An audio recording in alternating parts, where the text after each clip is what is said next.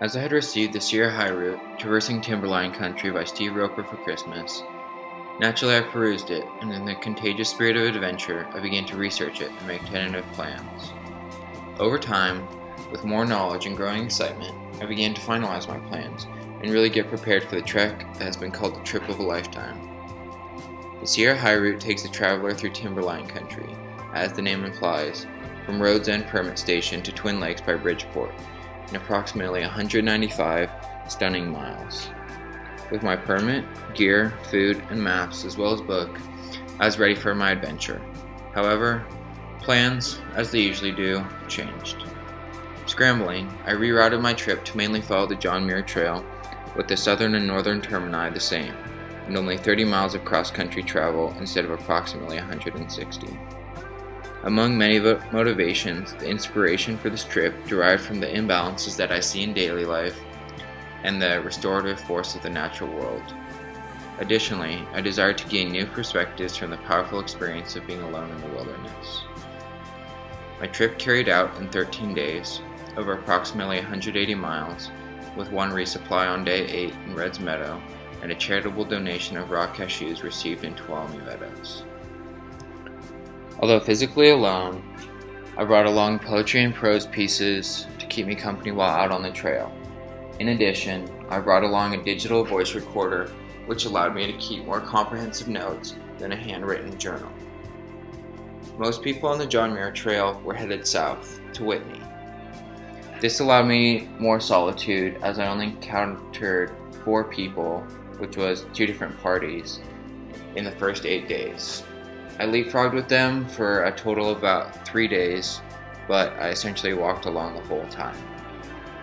After the first 8 days, I entered a more busy section as day hikers come from Agnew Meadows or from Tuolumne Meadows, as well as some 2 or 3 day trip backpackers.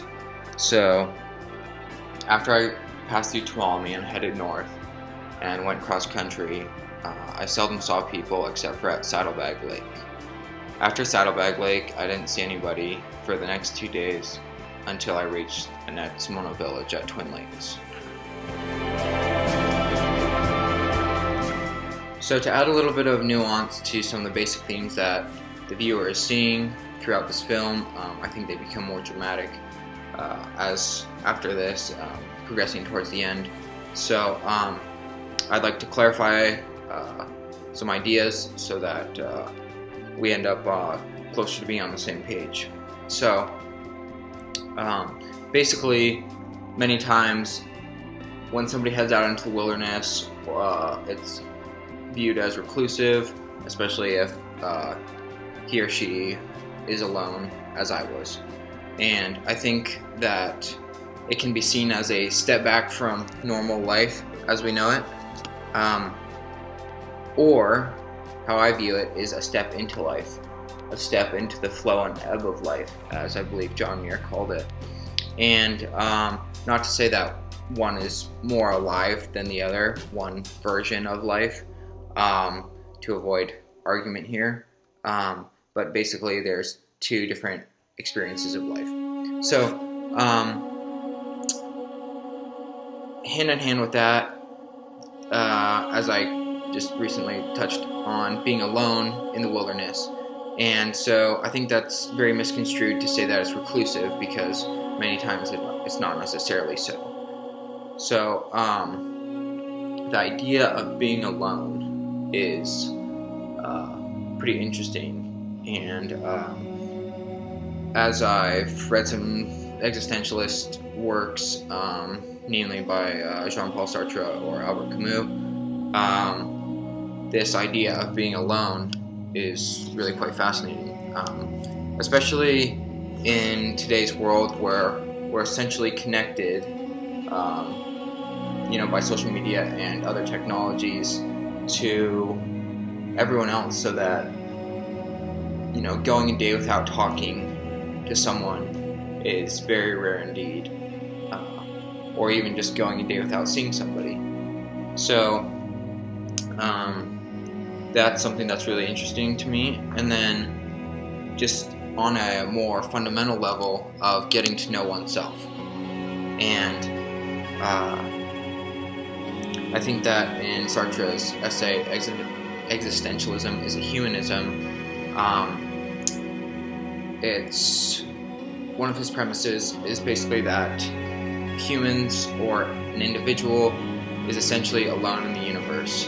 However, as he argues that it is a humanism, to refute the critics, basically that there are similarities in that there are these underlying connections between people. So on the continuum between aloneness and what I will call togetherness, I have been thinking that we are, or an individual is more alone than together throughout his or her life. Now, I don't want to go into great detail on this, as this really isn't the point of the video, but I think that one cannot really understand him or herself. Now, that might be debatable in terms of, like, once you get into like spirituality and like meditation and whatnot, but I'm not an expert on that, so I'll leave that to you, the viewer. But basically, you know, we develop physical or psychological ailments, and we are not able to, many times it happens before we can recognize that. So we do not know ourselves that well. And another interesting concept is that an individual cannot both know his or her self from the inside and from the outside, so internally and externally. So basically, I could think, oh, I'm a pretty funny guy, but I cannot look at myself and say, oh, Sean is a pretty funny guy from the outside, which is entirely different because, you know, what I want to be is not necessarily what I'm perceived to be.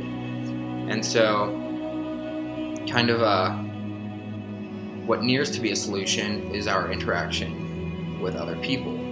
And so, if I am spending time with friends and then they're always laughing at things I say, then I'll have a better understanding of them thinking that I'm funny, as well as me thinking that I'm funny.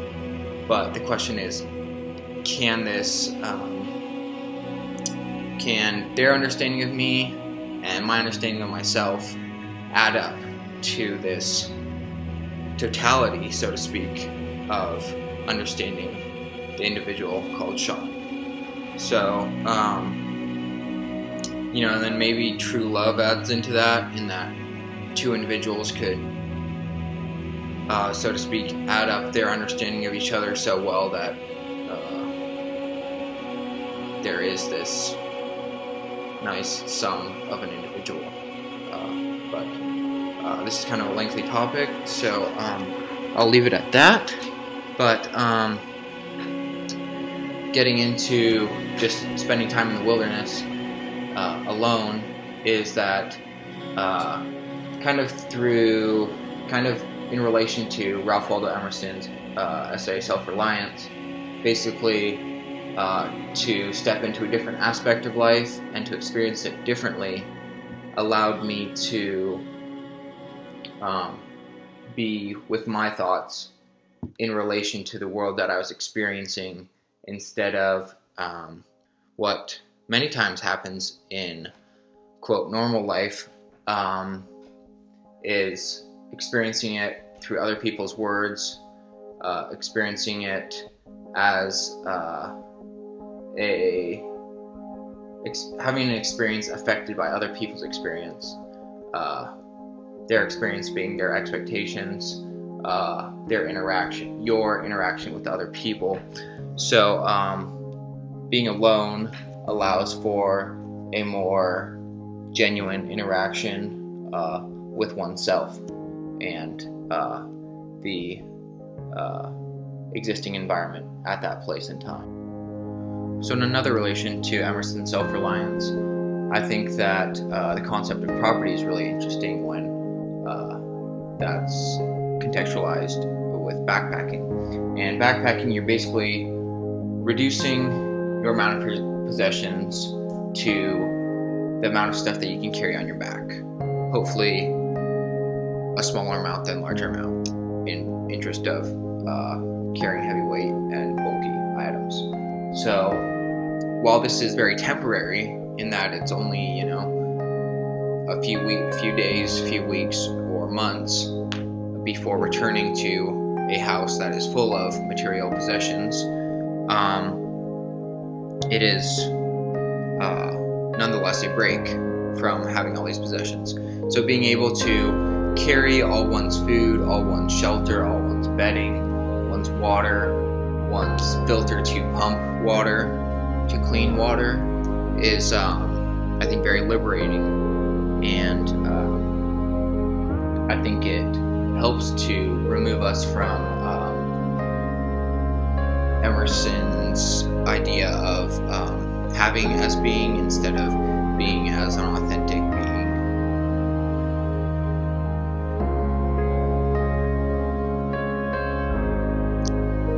So I wanted to include a few edited pieces from my audio journal, and so this piece here is Ascent to the Sierras by Robinson Jeffers.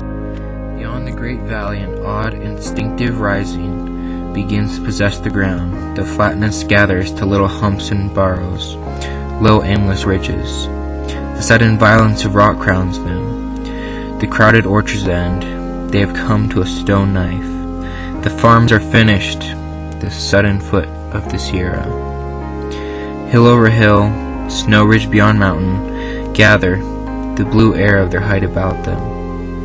Here at the foot of the pass, the fierce clans of the mountain, you'd think for thousands of years. Men with harsh mouths and eyes like the eagle's hunger have gathered among these rocks at the dead hour of the morning star and the stars waning, to raid the plain, and at moonrise, returning driven their sacred booty to the highlands. The tossing horns and glazed eyes in the light of torches. The men have looked back, standing above these rock heads, to bark laughter at the burning granaries and the farms and the town that sow the dark flat land with terrible rubies, lighting the dead. It is not true. From this land the curse was lifted. The highlands have kept peace with the valleys. No blood in the sod. There is no old sword keeping grim rust, no primal sorrow. The people are all one people. Their homes never knew harrying. The tribes before them were acorn eaters, harmless as deer. O fortunate earth, you must find someone to make you bitter music. How else will you take bonds of the future against the wolf in men's hearts?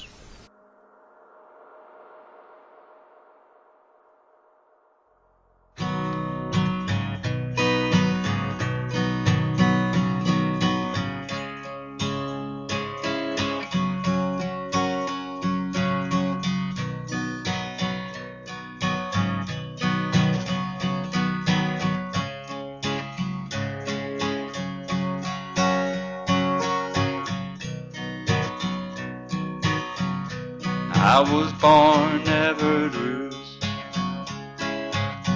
I've been dead for 60 years.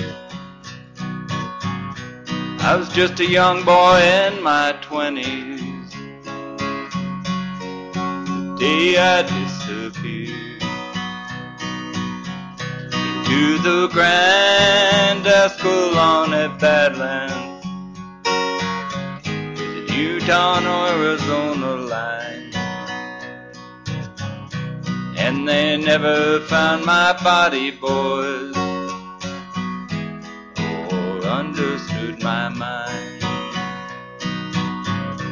I grew up in California,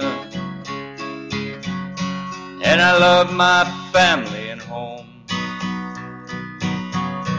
and I ran off to the high Sierras. I could be free and alone. And the folks said he's just another wild kid. You go out of it in time.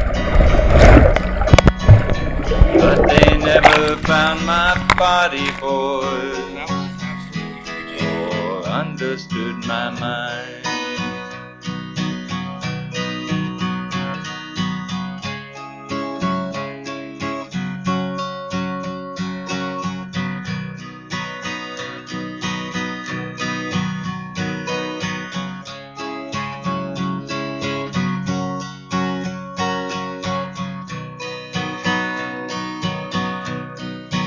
Broncos with the cowboys, sang the healing songs of the Navajo,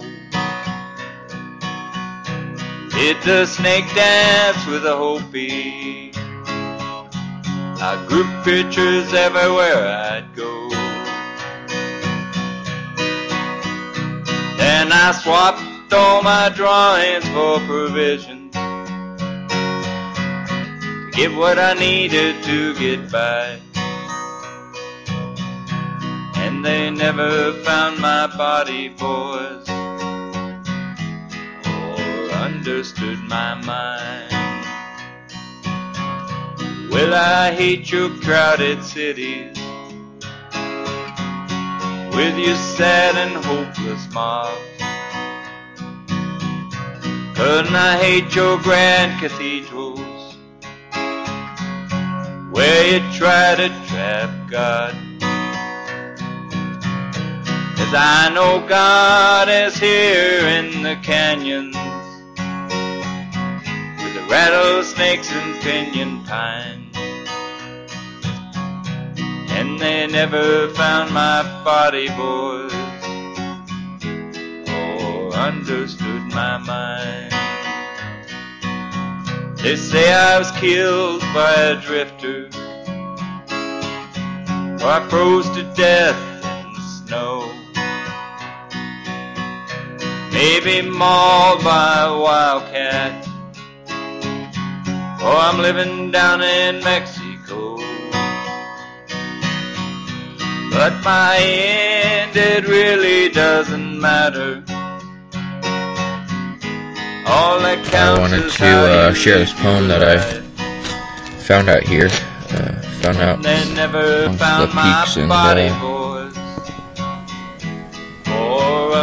whatnot. So it's called the Hermit Song. Shattered knife blade peaks, cutting through ominous clouds, slitting the wind into a shriek and a howl, shedding their black reptilian towers into talus, asking permission from no one, and granting it to nobody, as they define the valleys below. Verdant pastures speckled with grazing livestock, huts with barricaded walls and noisy lights, act as the mark of the human. For here, life seems bountiful, where snow falls infrequently, where waters flow through the fields and freely into the mouths of the thirsty. And the air is full of the chit-chatter of chickadees, the banter of blue jays, and the caw of the crow, where the ground crawls with life, teeming with insects, larvae, spiders, flowers, grass. Trees rise, trees fall. The valleys seldom truly look to the mountains that seem so full of death, snow-strewn, wind-whipped ridges of rotting rock, and glistening towers of granite, deadly to all those who pass, whether their first time or after many. But here in the mountains, these cold mountains, hold my heart warm. For here the mountains hide no hearts. These mountains show their hearts in their ridges, cols, cornices, spires, cirques, passes. These mountains hold their cold hearts out to humans. Many turn away. But here in the mountains, these cold mountains, hold my heart warm. In the valleys below, the hearts of humans, shadowed, kept behind closed doors, shuttered windows. For here, humans have buried their hearts in the valleys. Only when one thinks they have found someone's heart do they find? The valleys warm, hold hearts cold.